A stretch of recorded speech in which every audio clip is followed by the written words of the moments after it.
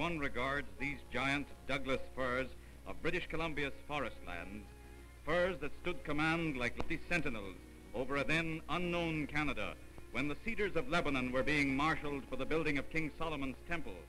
Bewilderment suffuses the beholder at the individual immensity of these leafy spires and the vastness of their numbers. For thousands of years they have held dominion over the kingdom of the forest, but today, hundreds of feet below their majestic heads, mere man proceeds methodically about the business of furnishing the world with one of the basic commodities of civilization.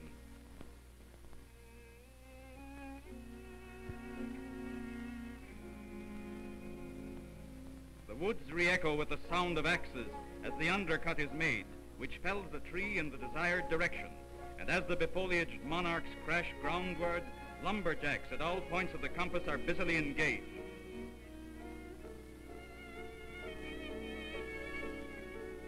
When the undercut is completed, the direction of falling is sighted along the axe handle. From the side opposite the undercut, the sawing begins, and after this has been accomplished, a wedge is inserted in the breech and lustily hammered into position.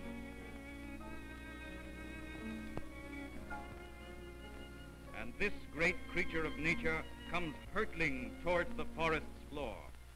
Every phase of lumbering requires a high degree of skill, not the least of which must be possessed by what are called the high climbers, the men who climb aloft to prepare spar trees.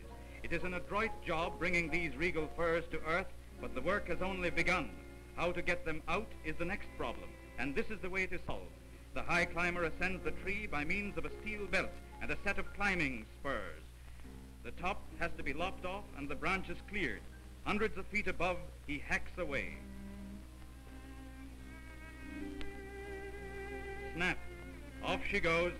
It's no parlor game, this, but to the hardy lumberman, it's just another topping experience. Once stripped of its tufted top, lock and tackle are lashed to the trunk.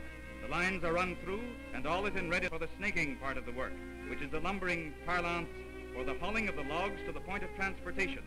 Thus, there often is a team of these aerial cranes to be seen doing their bit.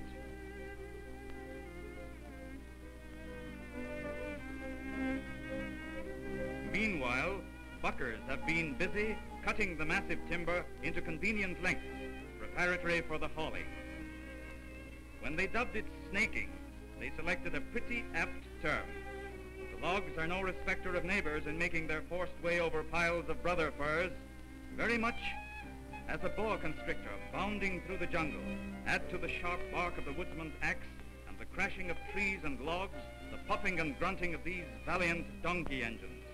Given a convenient stream, the logs are snaked to a skidway, which shoots them into the water, bound for the mill.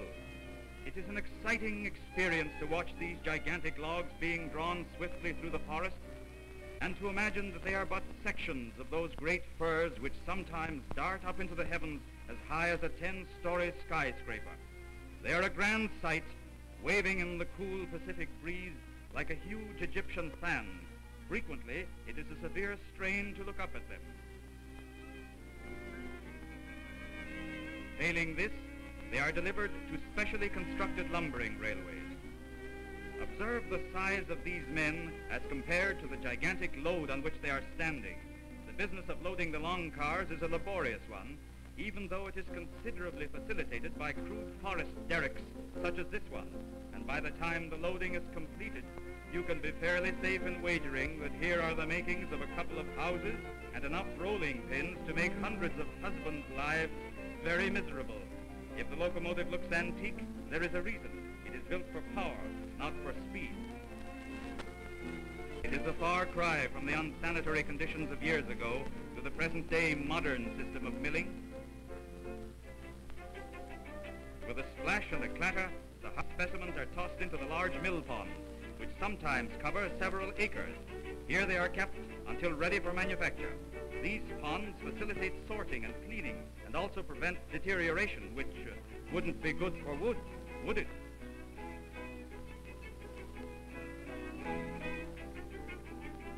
They enter the mill over an inclined chute, transported by an endless conveyor known as a jackladder. As they ascend, they are sprayed to remove grit that might otherwise spoil the saws. From the log slip, the jackladder carries its freight under an extensive series of large circular saws.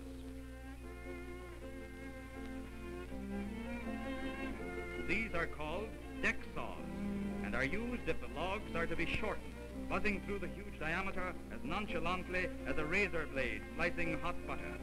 Then, other spike conveyors move the result up and down for further operations, executed by the magic touch of 20th century mechanical devices. That is the impressive feature of these great Canadian mills, the absolute modernity of their facilities. Even steam is more or less regarded as out of date, replaced as it is by complete electrical installation. Labor-saving devices may be espied in every nook and cranny. A fine example is to be seen in the buzzing sharpeners, constantly engaged in keeping the mill's teeth clean and keen. Every variety of board and timber is turned out in the course of a working day, and a glance at the diverse machines readily explains the ability of the workers to keep the supply equal, if not ahead of the daily demand from all corners of the earth. Deck saws cut into shorter lengths, and band saws strip away the bark and square off the logs into what are called flitches, a hunk of wood to you or me. And a nigger, or mechanical arms, turns them over. And yet another contraption called a gang saw. Buzzing at a terrific speed in its vertical position, it slices and trims its log into finished timber. The log goes in gaily and comes out bore.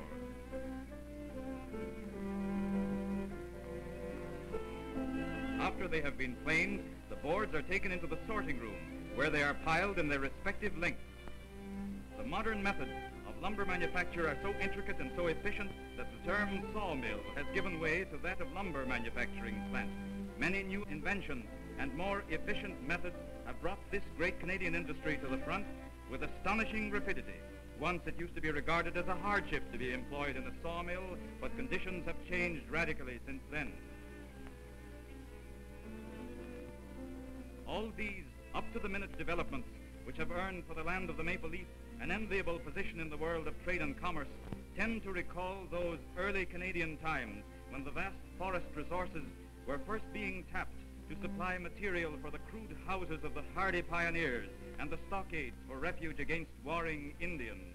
And strange to say, the supply is still bountiful, though these mills have been converting the mighty trees into timber for the world at large, year in and year out.